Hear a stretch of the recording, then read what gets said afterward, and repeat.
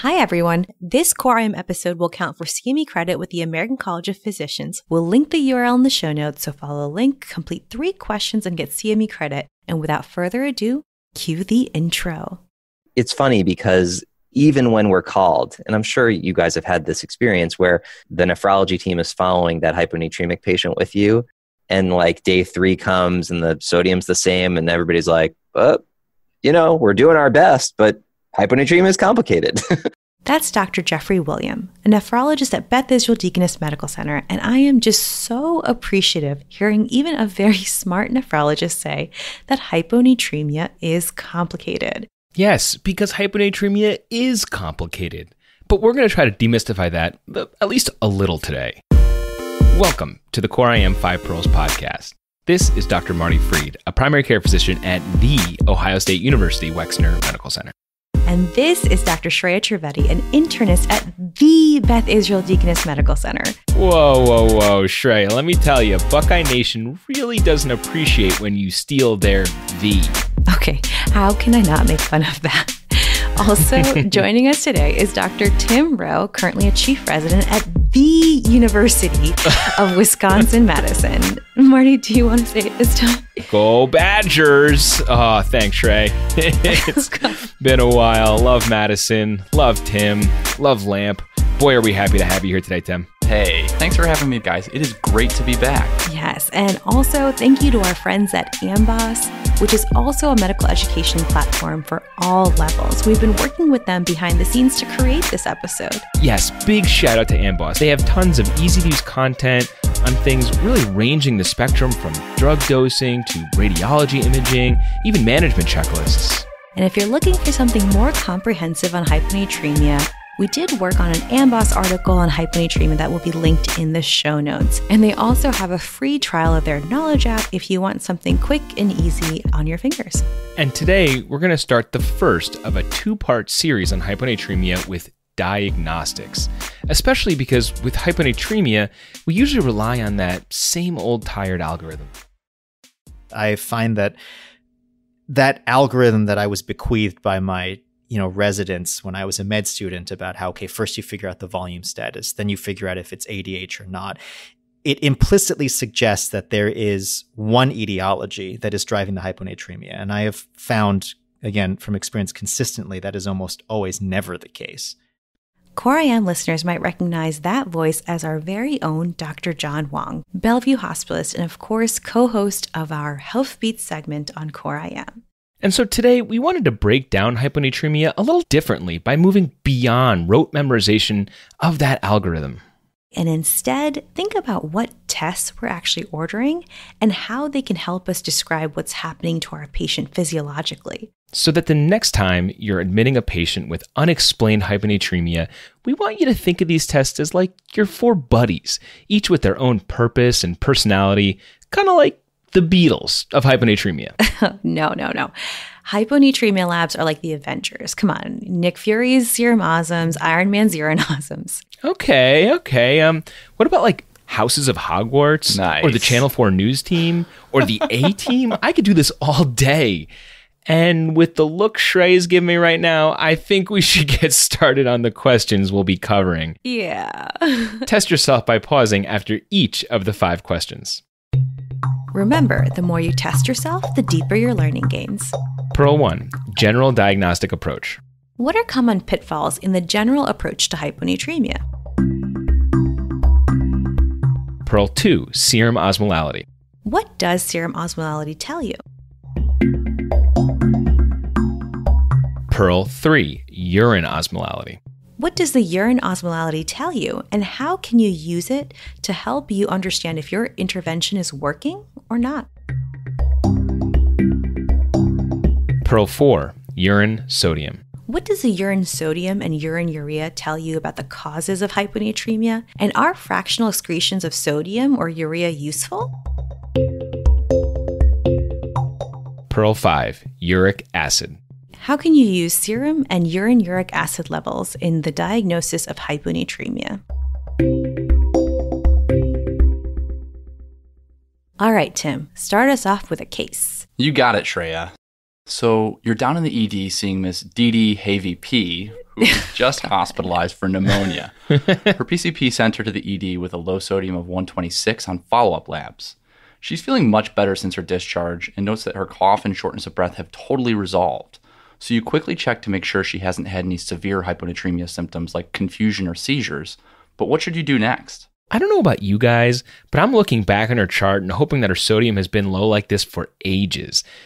My feeling is if she's been cruising along with a sodium of 130 for the past 5 years or something, we're golden, right? Well, yes and no, Marty. So that chronicity has quite a bit of implications. So hyponatremia that is not acute is actually independently associated with gait disturbances, cognitive deficits, and even just straight up a higher mortality rate in a lot of diseases.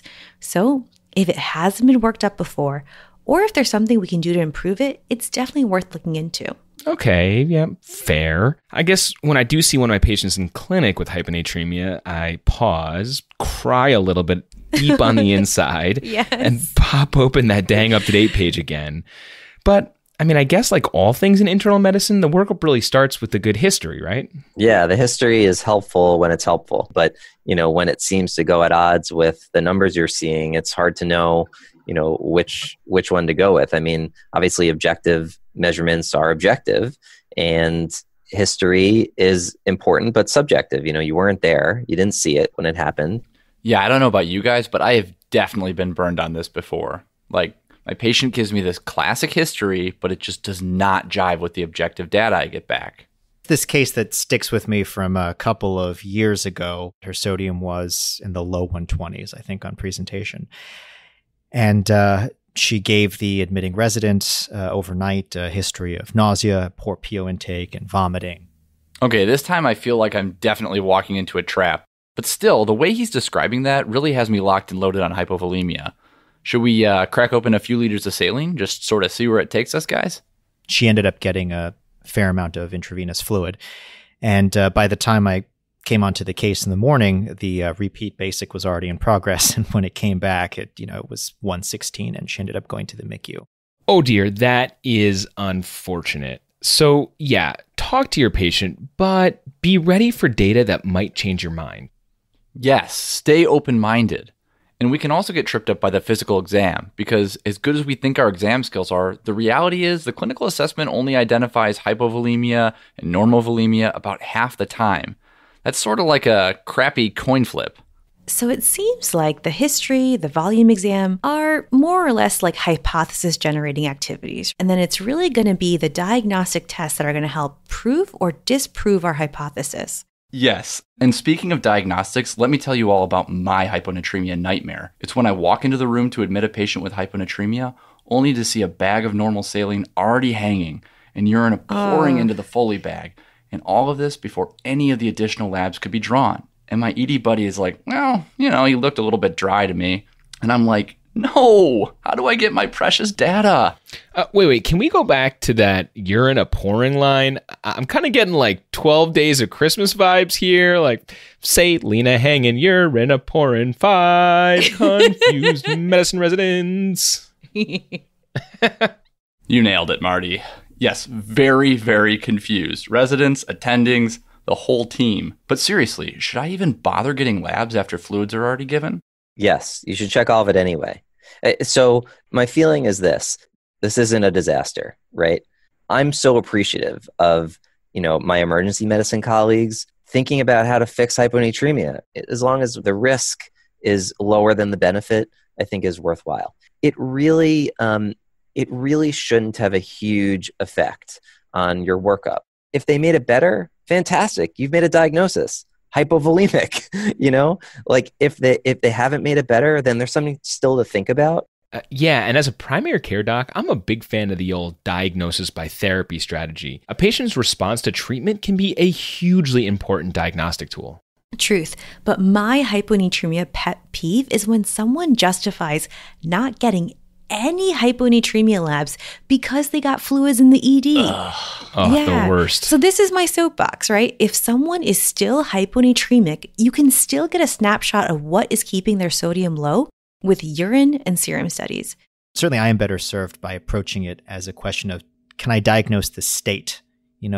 Basically, someone is hyponatremic because there are certain levers in the body that are causing this person to be hyponatremic. In other words, to have an excess of water relative to salt.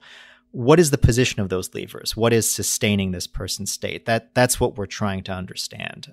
So wherever you start the process, whether it's when the patient first hits the door or 2 days of inpatient care, hoping the sodium is going to trend in the right direction, how should we be approaching hyponatremia?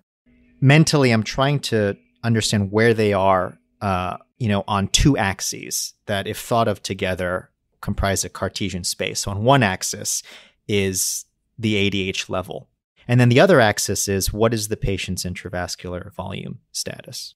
The reason why I try to encourage my residents to think about it this way is to reinforce the idea that you're not searching for a single etiology. You're trying to understand the state of the system.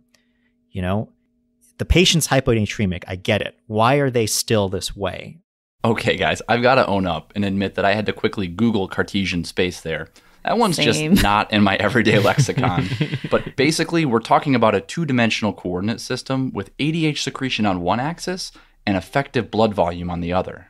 And we explicitly want to bring this up in the beginning of the episode because it really hammers home that in the real world, every patient's going to have several different contributors to their hyponatremia. Even if on the surface, it seems like your patient may be in the same bucket in the algorithm as the patient next door with hyponatremia.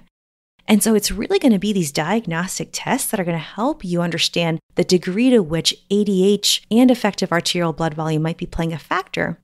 Whoa. I have so many questions right now, but I think that's where we should leave it for now. But don't worry, guys. We're going to spend a ton of time explaining this concept very soon. All right, let's wrap up Pro 1. With respect to the hyponatremia history and physical, even the most compelling stories can be limiting or even potentially misleading. That's right. And instead of the intimidating up-to-date algorithm, we find it useful to think about hyponatremia workup within this Cartesian space of ADH on the one axis relative to effective blood volume on the other, especially because the etiology of hyponatremia is often multifactorial. And so searching for a single algorithmic endpoint for clinically significant hyponatremia is often fool's gold. Boom. All right, Tim, bring us back with that case. Okay. So you've got a low sodium reading. So now what? The hospital you're working in reports a calculated osmolality with the BMP, and this comes back low at 267. Remember, guys, normal value is 285 to 295, so 267 is solidly below that lower limit of normal, and you add on a measured serum osm to confirm your calculated value. I'm not 100% sure which friend metaphor we're using here, but let's say serum osmolality is your Pikachu. It's not necessarily the best, but it's probably the first Pokemon you're going to start the game with. All right. Yeah, I think I see where you're getting with that, Marty, even if it clearly is Squirtle. But actually, I think of serum osms like Alfred, like Batman's butler. He wasn't always in the thick of it, but he was always there behind the scenes smoothing things over for the old Cape Crusader, and you definitely didn't want to sleep on what he was telling you.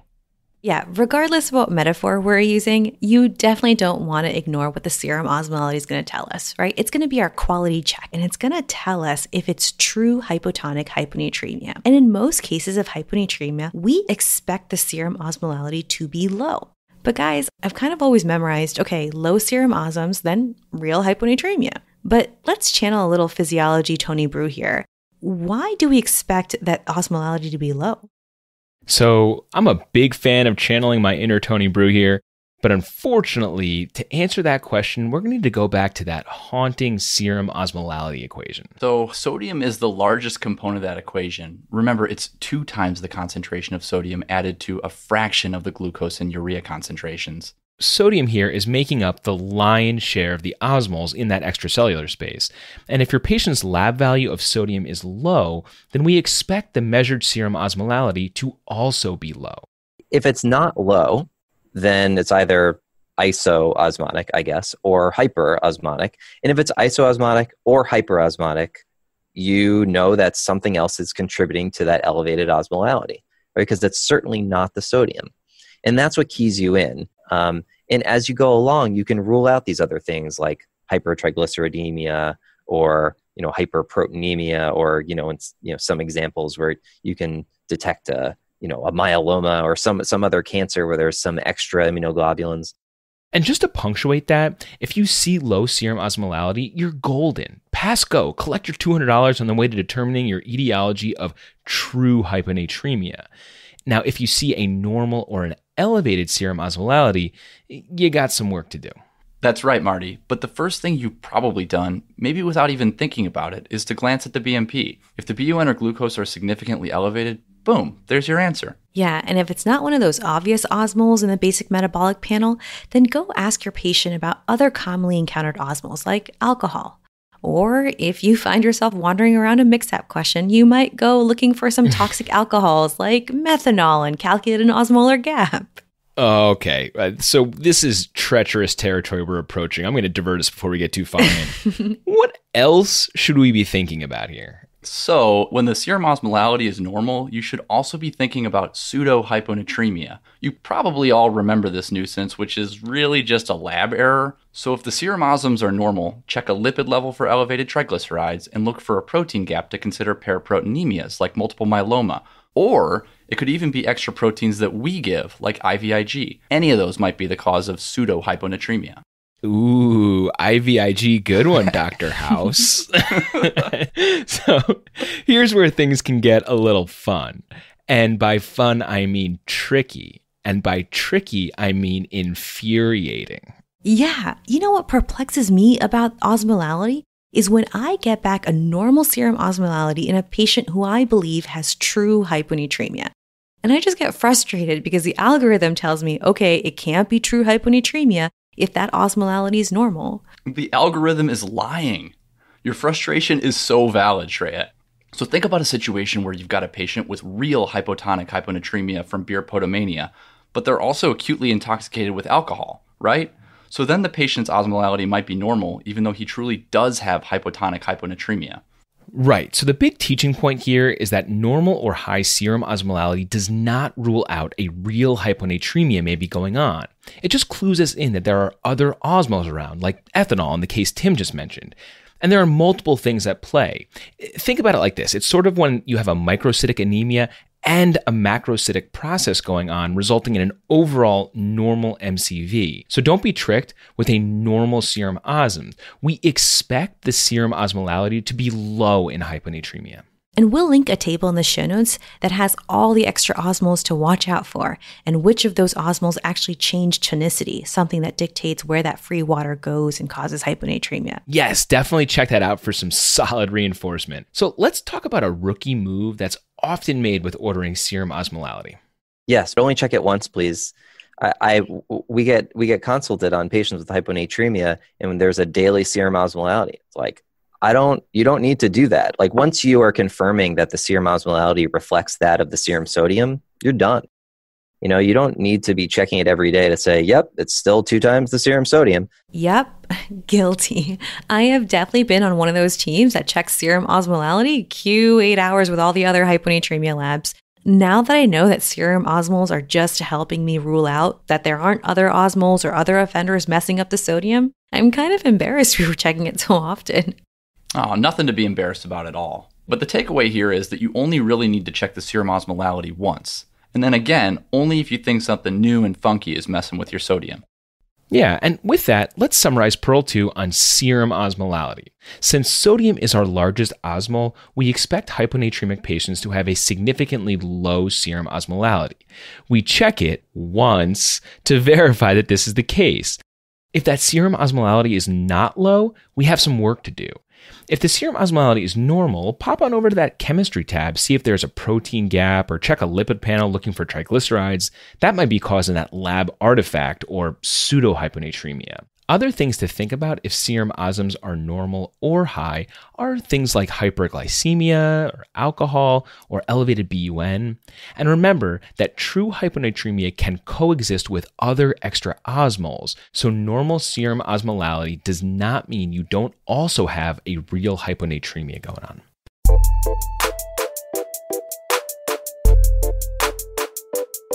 All right, back in the emergency department where you're still conducting the most dramatic step-by-step hyponatremia evaluation in recent memory, your measured serum osmolality comes back low at 268, lining up with the calculated value and confirming your suspicion of true hypoosmolar hyponatremia. And at this point, we have to go back to what's been drilled into us from day one about hyponatremia. I make them stand up. I make them shout it from the rafters. Hyponatremia is a water problem. All right, everyone, let's stand up and repeat after Dr. William. Hyponatremia is a water problem. So we have to now figure out where that excess free water is coming from that's driving down that sodium number. And to understand where free water may be coming from, we have to understand what is happening with ADH. And if we want to get at ADH activity, which friend are we reaching for now? For me, urine osmolality and hyponatremia. That's where the money is. Okay, so clearly urine osmolality is the Iron Man of hyponatremia labs. Yeah, I mean, urine osmolality is the hyponatremia test of all tests. It's your Dorothy of Oz. It's your Beyonce of Destiny's Child. It's your Vinny of the Entourage crew. Right. And this is because urine osmolality is our window to what is happening to ADH in the body. If I was trying to explain ADH to like a first-year med student, I would basically say ADH makes your kidneys retain water. And the corollary to that is it makes you pee out a very concentrated urine. So what that means is when ADH is on, free water is being reabsorbed back into the body, leaving solute in the urine without water, making a spicy meatball, if you know what I mean. Okay, so basically the urine osm comes back high, you know ADH is on. Right. And on the flip side, if ADH is off, free water is being peed out, giving your patient dilute urine. And the urine osms here are going to be less than 100 to 200. Okay, so if the urine osm comes back low, ADH is off, right? Right. But the caveat that we want listeners to remember is that just for the sake of this podcast, we're using ADH on and off just to make it simpler to wrap our brains around. But in reality, this is not a binary thing. Thinking about it in terms of not just is the ADH low or is it high, but rather how high is the ADH? How bad is it? Is it like 400, which is just modest, or is it like 1200? Yeah, so in other words, you want to ask yourself, where is your patient on that ADH axis? Right. So is the urine osms really low, like less than 50, and so ADH is maximally suppressed? Or is the urine osm really high, close to 1200, and ADH is maximally on? Right. And there is a caveat to this that we should mention, and that's our patients with CKD or chronic kidney disease.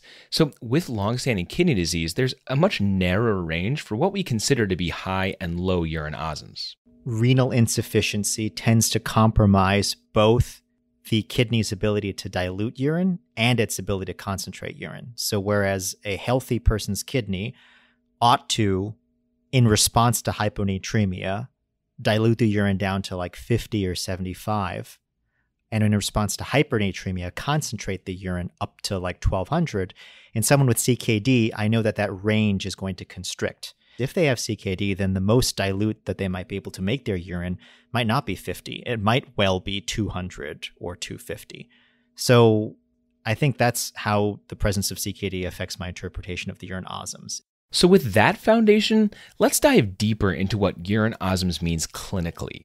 In the vast majority of cases, the story of hyponatremia is the story of ADH being on. But there are very few cases where ADH is not the driver of hyponatremia and not the driver of excess free water in the body. We're talking about cases that have high volume, low solute states. Right. So there are a few cases that when you get back a urine osms that's low, less than 100 to 200, and you're thinking ADH is maximally suppressed, you want to think about, say, a scenario where someone's taking in too little solute to eliminate free water. That's your tea and toast syndrome. Or a situation where someone's just taking an overwhelming amount of volume. Yeah, this is primary polydipsia. Or some combination of both. And that's your beer potomania. I don't know why, guys, but I used to think the tea and toast syndrome was rare. But what I learned when making this podcast is it can actually be kind of common and also is super under-recognized. I'm not surprised anymore, but I'm often struck by when patients feel unwell, what they do to make themselves feel better. They revert back to this sort of primal instinct, and I don't know how it was sort of inculcated in all of us, that we should be drinking lots of water. And one pro tip is to not just ask about drinking water, but to ask about all types of drinks that our patients might be consuming when they're feeling crummy. They may make themselves feel better by saying, oh, I wasn't drinking water, I was drinking Gatorade, or I was drinking something else. That actually wasn't isotonic enough to give them more volume. but it was just simply a little bit less hypotonic than water. Any sports drink is just not going to have enough in the way of nutrients to get you volume replete if you've become volume depleted. Any sports drink is not Pedialyte. You'll know if you drink Pedialyte, it tastes different than a sports drink. It is salty, right? Because it's an oral rehydration solution. And so you can imagine someone who has a decreased GFR, who isn't able to get rid of their free water as well, who's feeling ill, chugging in tons of fluids. That can quickly lead to hyponatremia. And if we go ahead and check the urine osms in these situations, it may very well be on the lower end. And just for some reinforcement, if that person has CKD, it might very well be in the 200s or so range, as Dr. Wang was alluding to. Beautiful. So that was all about low urine osms. Let's pivot here to situations where your hyponatremic patient has a more concentrated urine. Here we're typically thinking about urine osms greater than 300. What does that tell you about ADH? Especially at this point when we've confirmed that Tim's ER patient, Miss Vasopressin or whatever, does in fact have hypoosmolar hyponatremia with a low serum osmolality. When you meet somebody who's hyponatremic and you see that their ADH is in fact elevated and they're producing a concentrated urine, and there's really only two possibilities. Either the body has chosen to sacrifice water homeostasis, osmolar homeostasis, to defend something even more important, i.e. volume status, intravascular filling, or there is something totally independent of that that is causing the ADH to be high. And it could be something endocrinologic, or it could be the SIADH, or kind of what have you. Those are really, I think, the two buckets. So what John is saying here is that when you get back a high urine osms, you know that ADH is being activated. And so then you got to decide, is it in response to low effective blood volume, or is it being secreted independent of that stimulus, right? And one of which is the infamous syndrome of inappropriate ADH. Hold on to this, because our Pearl 4 buddy is Urine Sodium, and that rambunctious little fella is going to help us figure out if that ADH is appropriate or inappropriate. Yes, because there's a lot more to unpack with urine osmolality. It's going to have more uses than just being a snapshot into the ADH activity at any given moment. Yeah, so the real reason urine osms is my personal favorite is because you can actually use it to see if your intervention is working in real time. Like, say, for example, you think you're dealing with a correctable cause of hyponatremia, like hypovolemia. If you're right, then giving your patients fluid will cause the urine osmolality to decrease, reflecting that ADH turning off. So each day, if I'm measuring a urine osmolality and I'm watching it go from 700 to 500 to 300 to 150, I know that that person is doing the right thing by their hyponatremia and they're going to get better. Okay. If it's not getting better, despite giving a liter after a liter after a liter of fluids because you think they're hypovolemic, guess what? They're not hypovolemic, right? If they were, their ADH would shut off and they would correct themselves. For the longest time, I honestly didn't know what we were doing with the urine osms that we were getting like every Q6, Q8 hours with the other hyponatremia labs. I didn't know that I could compare it with what the urine osms were pre-fluids or pre-diuretics and see if the intervention we were doing was working or not. Right. So remember, if we're on the right track, the urine osms will decrease over time because as ADH is turning off, free water won't be reabsorbed back into the body.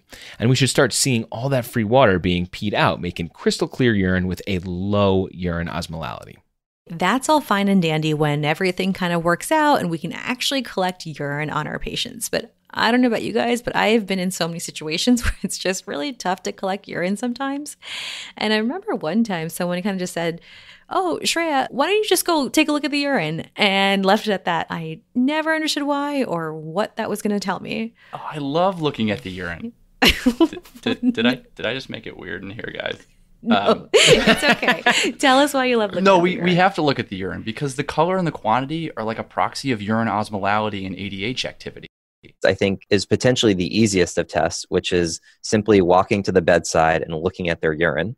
Urine yesterday was, dark yellow, and today it looks like water, then you're in trouble, right? So if you go and you see that the urine has become concentrated and then dilute, they're correcting too quickly, right? They're peeing out water, they're correcting too quickly. Or maybe that's what you had intended. Maybe you were trying to shut off their ADH by giving them volume, and simply they're getting rid of their water because their ADH is shut off. All right, that is good to know. So looking at the change in urine output and urine color with more volume or it becoming less concentrated can clue us in that we're going in the right direction. But it can also tell us if we're going in the right direction too fast, right? Right. So if it goes from dark yellow urine to crystal clear within hours, you're in trouble. But remember, guys, the only problem with relying too heavily on visual inspection of urine is that there are other things besides urine osmolality that can affect urine color. Think about meds like rifampin or food like beets. So make your guesses, but still, you should check a urine osmolality. All right, guys, let's wrap up Pearl 3 on urine osmolality. So urine osmolality gives us a snapshot into ADH activity at any given moment. And there are two ways to use it. The first way is to answer, is ADH on or off? And if the urine osmolality is less than 250, that dilute urine means ADH is off. And the reason for excess free water in the patient is either a high volume intake or low solute state, or some combination of both. But most cases of hyponatremia, ADH is present, and that is usually urine osms greater than 300 or so. And so what that tells me clinically is that ADH is around either in response to some type of hypovolemia or it's ADH gone wild. And this is what we're going to dive to in a second with Pearl 4. The second way to use urine osms is to monitor its use as feedback if what you are doing is moving the patient in the right direction. Don't forget that looking at the actual urine can give you a quick idea about the state of ADH at any given moment. And don't forget this, guys. If your patient's urine is going from just a few drops of double hazy bourbon barreled coffee stout to White Claw just gushing out in front of your very eyes, buyer beware. They may be at risk of overcorrecting. And your patient has transformed from millennial to a Generation Z in front of your eyes.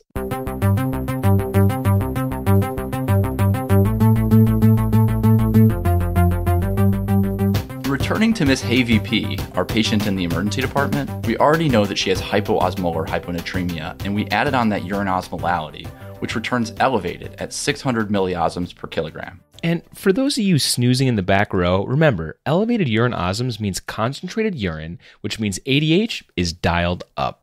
And so now we have to figure out, why is that ADH on? Is that ADH appropriately on, or is it inappropriate? And for that, we should first break down what we actually mean by that appropriate or inappropriate terminology. When we say appropriate or inappropriate, we're talking about physiology.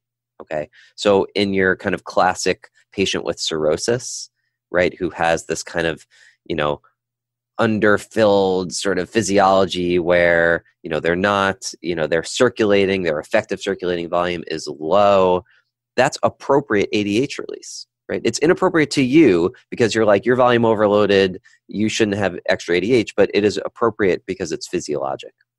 Inappropriate ADH release is when you have ADH around that is not being stimulated by the normal physiologic pathways. So ADH is appropriate in response to either true hypovolemia, like severe diarrhea, or incensed low volume states like cirrhosis or decompensated heart failure, even if in those patients, ADH being on and retaining free water is bad for the patient.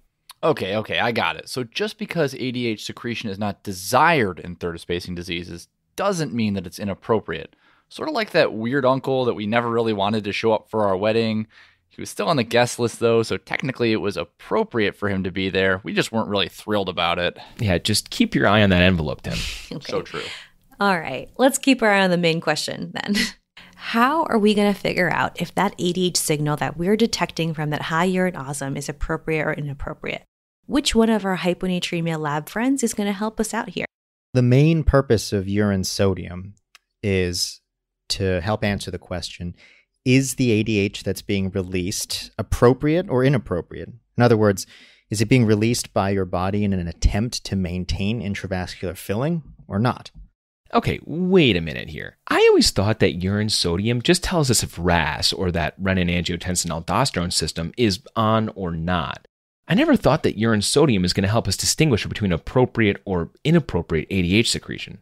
I didn't either. And we're going to put it all together with a couple of cases in a minute. But the pathophys teaching point is that if ADH is appropriately on because of some low sensed blood volume state, you can bet RAS will be on too. The idea is the RAS system is our body's first line defense to hypovolemia, and then it activates ADH. Because when you're intravascularly depleted, whether for real or in a perceived way, the first thing your body does is it doesn't increase ADH. It activates the renin-angiotensin system and causes you to retain sodium. Only when that isn't enough does it then go on to upregulate ADH and hold on to water, right? Very interesting. Okay, so first RAS and then ADH. But how much volume loss does it take for ADH to get going? And we're not talking like a little bit of hypovolemia, like they're a little dry. Like it's got to be pretty severe hypovolemia, right? If you remember these curves you saw in medical school, like the ADH response doesn't really even kick in to like 10 to 15% blood volume loss. So we're not talking like a little bit of volume loss. We're talking like a lot. It should be pretty obvious. Whoa, 10 to 15% volume loss for ADH release? We're going to link a nice graph in the show notes that beautifully illustrates this. Think about all the patients you see that don't get hyponatremic, who are volume depleted. There are a lot of them, right? Probably most of them, in fact, that have like a UTI or whatever, and they're hypovolemic and they're hypotensive, but their sodium is fine, right? It hasn't been enough for them to get ADH release and, as a result, hyponatremic. So that really hammers home the point that if sense volume is low enough for ADH to be on, you can bet that RAS will be on as well. And that's where urine sodium can really help us. Okay, so real quick urine sodium basics here. The slam dunk thresholds here are a urine sodium of less than 20 and greater than 30, with a frustratingly common middle territory that we're going to get to in just a minute. If the urine sodium is below 20, we are fairly confident that those beans are sensing a low effective blood volume. If the urine sodium is low, then you can say with some certainty that they're sodium avid, and that means that the body wants to hold on to more sodium. And the reason they're sodium avid is because angiotensin 2 is resulting in more proximal tubular reabsorption, and aldosterone is resulting in more distal tubular reabsorption of sodium. And of course, water follows the sodium and you become more volume replete. And on the flip side, if urine sodium is greater than 30, assuming that the patient hasn't been on diuretics and you can measure the urine sodium appropriately, then if it's not low, then RAS is probably not on. And keep in mind, we need to interpret the urine sodium with caution if that urine's abhorrent. And this is also on the assumption that they're making, that they're not making a ton of urine. If they were making a lot of dilute urine, then the urine sodium is not helpful. It's just diluted. Okay, so to put this together with two scenarios, let's say you get back labs and your patient has a high urine osm, but a low urine sodium, like less than 20. Okay, I got this. High urine osm, low urine sodium. They line up well to tell me that the body is sensing low effective blood volume. A low urine sodium means RAS is on, and the high urine osms tells me that there's quite a bit of true or sensed hypovolemia, so that ADH is also on. Okay, and a second scenario. What if your labs come back and the patient has a high urine osms and a high urine sodium? What does that mean? Whoa. High urine osm and high urine sodium? No, that just feels wrong to me, like a peanut butter and mayonnaise sandwich. So if you send the urine sodium and it's high, and that suggests that your kidneys have no interest in holding onto sodium, that should make you stop and say for a moment, the scenario no longer makes sense. I'm saying that the person is releasing ADH to try to defend intravascular volume, but they're not holding onto sodium. That's not internally consistent. So either I have to come up with another reason for why the urine sodium is high, like, for example, they're on diuretics, so they're wasting sodium, or my theory has to be revised. Yeah, our theory likely should be revised because the high urine osms are telling us that ADH is on, but the high urine sodium is telling us that RAS is off, which means sense blood volume is just fine. So what the heck is all that ADH around for? This, ladies and gentlemen, is the definition of inappropriate ADH secretion. Oh man, y'all can't see me, but I am standing and slow clapping. In these cases, we love it when the urine sodium is greater than 30. Remember, without diuretics on board, because you can clearly pin it on inappropriate ADH. And on the flip side, it's also nice when urine sodium is undetectable. But what do we do in those situations when it's in the 20s or 30s? Because Let's be honest, urine sodium is always in the 20s or the 30s. The FeNA, the fractional excretion of sodium, is a more sensitive measure of sodium reabsorption or sodium avidity than the urine sodium alone. And if you find that a urine sodium is not as low as you would expect it to be, it's maybe 20 or 30, and you calculate a FeNA, you should trust the FeNA because that is a more sensitive measure. The FeNA? Of all the dramatics? The FeNA? This is an AKI guy, right? Am I wrong? What is happening here? I know, right? But remember, Marty, what FeNA really is. It's just a fancy equation that adjusts the urine sodium to the other solutes in the urine and the blood. We're all familiar with a FeNA of less than 1, suggesting that a patient's pre-renal, right?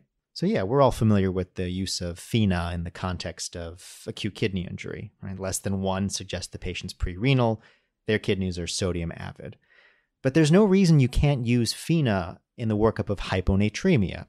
It's just that you can't use the same 1% cutoff as you would with AKI. And that's because, you have to remember, people with normal GFRs will have FeNAs of 1 or even less. And that's because the total amount of sodium that a healthy person filters is so high. So when you have a hyponatremic patient with normal kidney function, their FeNA will have to be much, much lower than 1 to convince you that they are sodium avid. How low? That's a subject of some debate, but it's probably somewhere between 0.5% and 0.15%. Okay, so what this boils down to is when your urine sodium is sort of indeterminate, check a FeNA. And if you get a value less than 0.5%, or if you really want to be on the safe side, 0.15%, you're done. RAS is on. And we also know that urine sodium interpretation isn't really valid in patients on diuretic therapy, since these drugs work by blocking the kidney's ability to reabsorb sodium. And just like when we get in a jam with patients with AKI, here comes urea to the rescue. We can use it with some degree of diagnostic accuracy of assessing the renin-angiotensin-aldosterone system in an indirect way. We want to do it through sodium, but we can't. So we use kind of a sort of a second cousin of sodium, because it sort of follows sodium in a lot of ways in the nephron. So we use urea because urea is not directly affected by diuretic use. So here, urea less than 55% is like a urine sodium less than 20 or a FeNA less than 0.5%. It points to RAS activation, sensed hypovolemia. And when it comes to supporting information for RAS activation, more is, well, more. You know, in the early studies where these cutoffs were established, the combination of urea less than 55% and FeNA less than 0.5% was better at predicting fluid responsiveness than either of those parameters alone. Ah, love me multiple data points to go by. But in addition to patients that are on diuretics and that messing up the urine sodium picture, there are other times where your patient might have a low effective blood volume and a high urine sodium. Remember, that just shouldn't go together. And it's going to be in rare scenarios like primary adrenal insufficiency, where both cortisol and aldosterone are deficient, and all that sodium is being peed out into the urine. Bringing back adrenal insufficiency. Love it, Shrey. Okay, I think we're ready to summarize Pearl 4 on urine sodium. Yes, so okay, what I'm taking away is that in patients with hypotonic hyponatremia, where there's a high urine osm and we know ADH is around reabsorbing free water, it's going to be the urine sodium that's going to help us answer 2 questions. 1, is that ADH appropriately on or inappropriate? And is that RAS system active or not? Right, and if the RAS is not active, but you're seeing ADH being secreted, so think cases where urine sodium is greater than 40 and urine osm is greater than 200, this is the definition of inappropriate ADH secretion. And I'm still slow clapping. The other mind blower of this Pearl was the re-emergence of FeNA, but in hyponatremia. In this setting, we're using it in that all too common indeterminate urine sodium between 20 and 30. And here, we're using a lower cutoff, 0.5%, meaning that below that, we're in the low affected blood volume world. And we're going to finish this Pearl by letting John summarize his rule of thumb on fractional excretions in hyponatremia. We can use the fractional excretion of sodium, of urea, of uric acid. We can use any of these things in anybody. It's just a question of the threshold that we adopt. basically. So I think the one sentence that is always true is the lower the fractional excretion of blank, be it urea or sodium or uric acid, the more likely it is that patient is in fact hypovolemic or is in fact sodium avid. But once you try to pin yourself to a threshold, below which everybody is, sodium avid, above which everyone is not, that's when you run into trouble. That's the problem.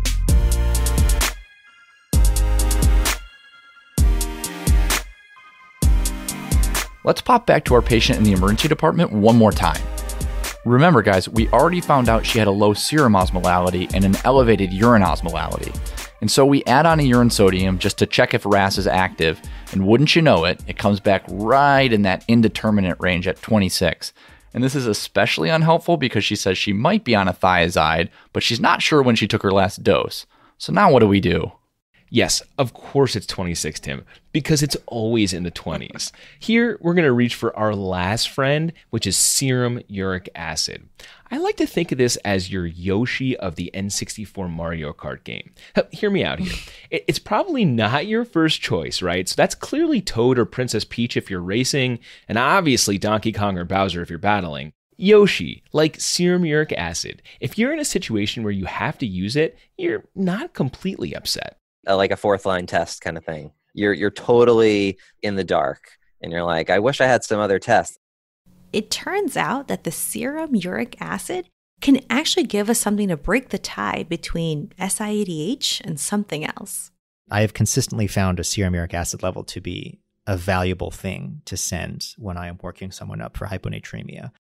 Okay, so this is definitely a learning point for me. What's the mechanism here? Theoretically, SIADH is sort of a volume expanded state, although it doesn't have to be, right? You could be euvolemic and have SIADH, but the physiology seems to be predicated on the fact that the relative increase of volume in the plasma results in some dilution of the uric acid. So they tend to be hypouricemic and hyperuricosuric. So to translate that from nephrology speak to English, in SIADH, you'll tend to have low serum uric acid and high urine uric acid. I think I got that. Then the converse is true in volume depletion, where you are, reabsorbing a lot of it. Yeah, and the way I make it stick for myself, because urine acid handling can get quite complicated, is a watered down version thinking about how CBCs get concentrated when there's low effective blood volume states. So similarly, if somebody's volume down, I like to think that the serum uric acid gets concentrated and that serum uric acid level is going to be high.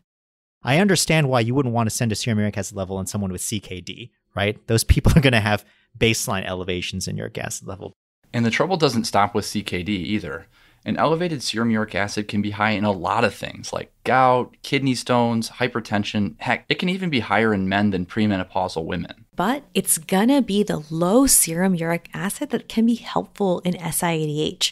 Usually, it's gonna be a serum uric acid level less than 4.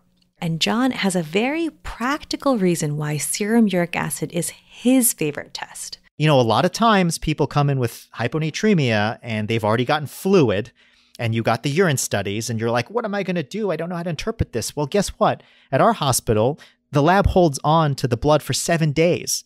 So if I wanted to, I could add on a uric acid level to the very first basic metabolic panel they had before there was any confounding effect of treatment or time whatsoever. Whoa, that is actually brilliant. So before you guys go flooding your lab with requests for 7-day-old uric acid levels, be aware that there are a couple states to be mindful of when using uric acid this way. Right. So there are a few cases where we see serum uric acid being low, and it's going to be conditions like cirrhosis, right, where there might be reduced hepatic synthesis of it. And naturally, endocrinopathies are going to muck things up. So thyroid or adrenal disorders can also have a low uric acid. And then like random situations like renal salt wasting or cerebral salt wasting can also get a low serum uric acid. But for the most part, low uric acid level can be helpful in pointing toward SIADH and away from low effective blood volume states. And if you want a quick story to drive home how this test might be useful, let's hear from John again. It's very hard to argue with a low uric acid level. Like that is incompatible with hypovolemic hyponatremia. It's like flat neck veins and trying to tell me that the person has CHF. It does not make sense, you know? The patient that I told you about, the one who went to the ICU, I added on the serum uric acid level. It was 2.2. Had we added on the uric acid level, that would have been enough to be like, it does not make sense to say that this is all hypovolemia. That could have averted this. Oof, that is some hard-hitting stuff there. Yeah, agreed. And since we want to keep in mind those other conditions that can alter serum uric acid levels, one way that we can improve that diagnostic yield is just to calculate an Fe uric acid. Wait a minute. An Fe who? An Fe uric acid? Calm down, Marty. It's okay. Listen, like any other fractional excretion, we're just adjusting the plasma level to try and figure out what that kidney is doing with the uric acid it sees. And again, this kind of gets hairy, but generally speaking, we expect Fe uric acid to be higher, like greater than 11% in cases like SIADH. And on the other side of the coin, a lower Fe uric acid, like less than 11%, is going to be more consistent with lower effective blood volume states. All right, great. Shrey, I think we're ready to summarize Pearl 5 here. Yeah, so what I've learned is not to give too much mind when I get back a high serum uric acid level, since so many things can cloud that picture. But it's going to be a low serum uric acid level, generally less than 4, that can be helpful in terms of pointing towards SIADH, with the caveat that we can also see a low serum uric acid level in cirrhosis or some endocrinopathies. And if you want more data points for SIADH, in addition to a serum uric acid being low, a high Fe uric acid greater than 11% or so can help you feel more confident about SIADH. And that's a wrap for today's episode. If you want to learn even more about hyponatremia, don't forget to check out the corresponding article at AMBOSS, linked in our show notes. If you found this episode helpful, please share with your team and your colleagues and give it a rating on Apple Podcasts or whatever podcast app you use. It really does help people find us.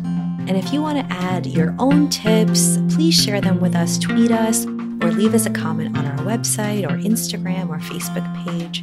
A very big thank you to our peer reviewers, Dr. Helbert Rondon and Dr. Larissa Kruger-Gomes.